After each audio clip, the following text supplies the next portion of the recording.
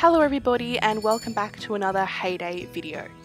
So today's video is going to be another tutorial for the latest Sanctuary update, the Sanctuary update? What am I on about? The latest Valley update, which is a Sanctuary Valley. So if I tap on the board and head on over here, I'm going to just show you around and explain a few things that hopefully will help you understand it a little bit better, because I know when I first looked at this update I was extremely confused, did not understand what was going on whatsoever, and I know that it's already been, you know, about 10 days since the Valley's you know, been happening, and this video probably won't go up until next year. So because at the time that I'm recording this, it is currently Boxing Day here in Australia, and I have 2 more videos to upload before this one, so again it probably won't be up until next year, so it will be delayed, so apologies for that. But I just thought that it would be worthwhile to film this little video explaining how the Sanctuary Valley works. So, much like the standard Valley, you have the red icons, which are yourself.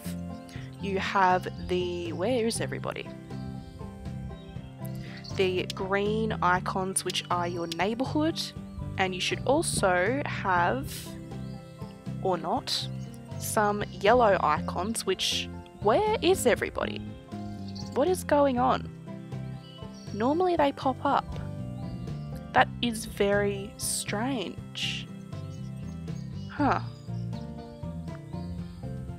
Well, you should also have some yellow icons, which are other random players that have been put into your valley. So I believe there should be about 60 players in each valley, including your neighborhood. So there should be other random players from around the world in there as well, although I cannot seem to find any, so that backfired. Anywho, and these other symbols up here, which are different to the standard valley, include the paw prints, which symbolize a little enclosure. We have the fuel station symbols there, which is the fuel can, and all the animal symbols, which are waiting to be picked up and returned to the sanctuary. So the basic idea of this valley is that rather than collecting chickens like we do in a standard valley, we have to collect the animals and bring them back to their enclosures, and we have to collect 400 animals to unlock this exclusive shop, and therefore choose one of the 3 prizes. So these 3 dots above your icon show you how many animals you have at a certain time, which I did not understand. If you watch my video of me exploring the new update for the first time, I didn't know what they were, but now I do. So right now they are grey, which means I don't currently have any animals with me, but once I do go and collect the animals, they will light up, and you can have a maximum of 3 animals in your truck at one time, and then you have to drop them off at the enclosure. So I will show you that in just a moment, but before I do, I want to explain the fuel station, which I'm currently at here. So if you tap on that, okay, that's not helpful, it's currently out of stock, but basically you are offered fuel. If you're lucky, you will come across a free fuel option where you don't have to pay for it. So if you do come across that, I would highly recommend taking it, because it's free fuel. Who can pass up on that? Otherwise, they will have fuel options, which means that you have to pay diamonds to get the fuel. So for example, it could be, you know, 10 fuel for 5 diamonds or something like that. That's just an example. And as similar to the, that's not English, similarly to the request buildings, you do have to wait for the fuel to restock. Here it says it opens again in 8 hours and 41 minutes. So I'm not waiting that long. I might drive around and see if I can show you another one, if there's going to be one in my path there. So that's basically the fuel stations. You get offers for fuel. You can choose to pay the diamonds, or you can choose to just drive on past it and ignore it. I've only paid diamonds once to get the fuel because I wanted to have enough built up so that I could explain this valley to you in this video. But I would highly recommend, if you get an offer for free fuel, taking it, because you need all the fuel you can get in this valley.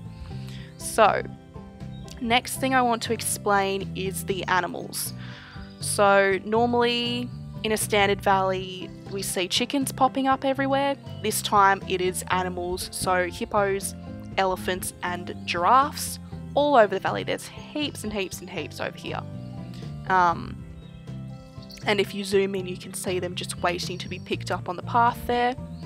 So I'm going to show you what happens when you do pick up an animal. It is basically the same as when you pick up a chicken in the normal valley. So if I tap on this building here and I drive there, there we go, I've picked up a hippo, and you will see the dot. One of them is now filled in, which means I have 1 out of 3 animals that I can carry in my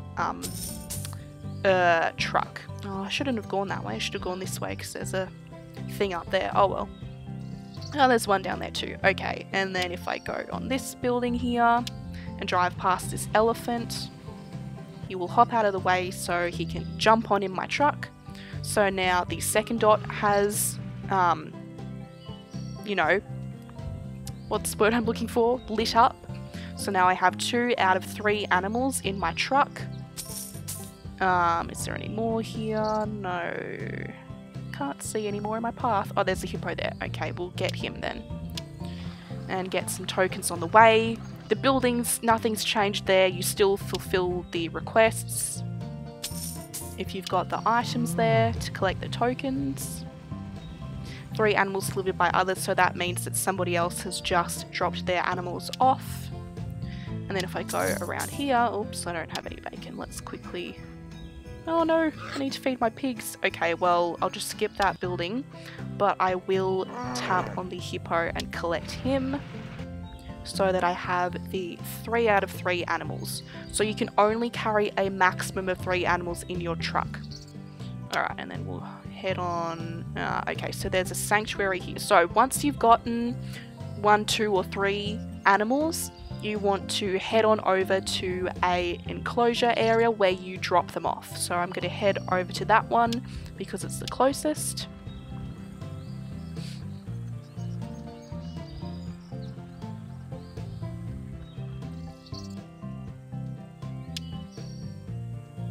And fulfill these requests on the way to keep building up my tokens.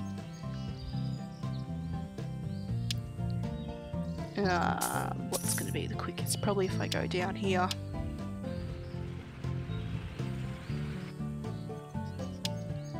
And we'll go down this way. Ugh, delivery requests. Oh well. It's not going to hurt to take it. But I want to drop these animals off first. Oops, someone else is driving off there. Let's see where they're going. Oh, they've picked up an elephant. Oh, you could even see it jump in. That's cool. I haven't actually seen that before. Alright, so if I tap on this one, so the animal sanctuary, deliver lost animals here. So if I go drive here. Now, it will take half an hour to unload the animals from your truck and deliver them to the sanctuary. So you can either wait the half an hour, which is really not that long when you think about it, or you can pay 5 diamonds to speed it up. I'm going to pay the 5 diamonds just so I can show you what happens. So if I go speed up, and then I get the token amounts that were displayed there, which are added to my total. So you get some of each. The token amounts are not always the same. They do vary, but you do get quite a few tokens, and I think the more animals you have, the more tokens you will get, I believe. That's what I've observed anyway. So those have been added to my total there. Now I have already purchased some things because I had a massive imbalance in my tokens this time round, like really massive. So it's not too bad at the moment, but I had like no blue and heaps of pink, so I had to buy some items to try and even them out a little bit. So and now I'm working my way back up to the amount I need to get the beautiful hot air balloon. So with everybody working together, we have already gotten the 400 animals, which is awesome because that means that now all I need to do is build up my tokens so I can get as many or as few prizes as I would like. So that's awesome. We've got 467. I personally thought that it was going to be really challenging to get the 400 animals, but like they're popped up everywhere. So as long as you have an active valley, then you shouldn't really have any issues in getting the 400 animals. And I also don't really build my fuel up past 200, like I normally stop there. So that combined with the free fuel from the fuel stops has got me enough fuel to help contribute to this 400 total. Now another new element in this valley is the piggy bank, which was another thing that really confused me the first time I looked at it the valley in my other video. So basically the piggy bank is another way for tokens to be stored. So you have your normal wallet, which you can access at any time to purchase to purchase the prizes in the general shop throughout the valley, the duration of the valley. And the piggy bank, you cannot open it until the end of the valley season, and I do believe it costs 25 diamonds to open. So I don't know if I'm going to be doing that because I don't really want to spend that many diamonds to open this. But what it does mean is that you can possibly buy 2 of the 3 prizes in the exclusive shop. So you could buy the hot air balloon and the boosters. You could buy the hot air balloon and the diamonds, or the diamonds and the boosters, you know. So it does mean that you can buy 2 out of the 3 prizes in the exclusive shop, which is pretty cool. But when you think about it, spending 25 diamonds to do that, I don't know if it's worth it. Especially not if you're just going to get the 45 diamonds. Like you're spending, 40 diamonds.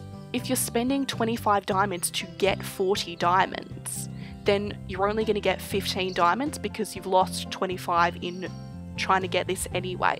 So that is if you open up the piggy bank, I mean.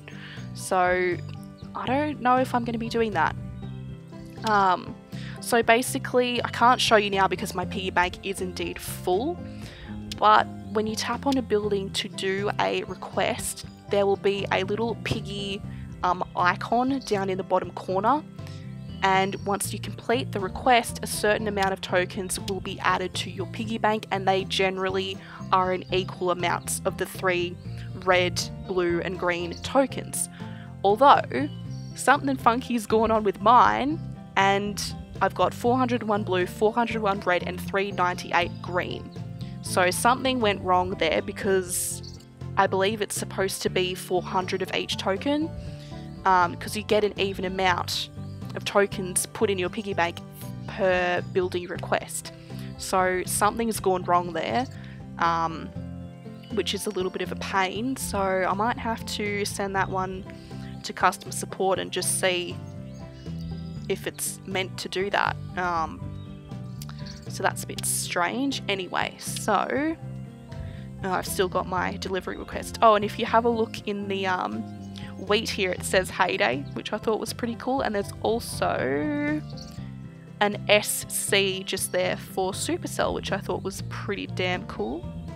So that is basically how the Sanctuary Valley works. Again, the basic idea, you drive around doing requests as usual to build up your tokens, collecting animals and delivering them to the animal pens, with the aim of getting the 400 to unlock the exclusive shop and get whatever special prize you wish to. And then you can still spend your normal tokens on the prizes here. Fuel stations are great. Oh, I was gonna see if I could show you one. Okay, let's head on over to maybe that one if it's closest. Still don't have the bacon, don't have bread. Okay, well let's just go straight there then. Ah, there's a red player, somebody else.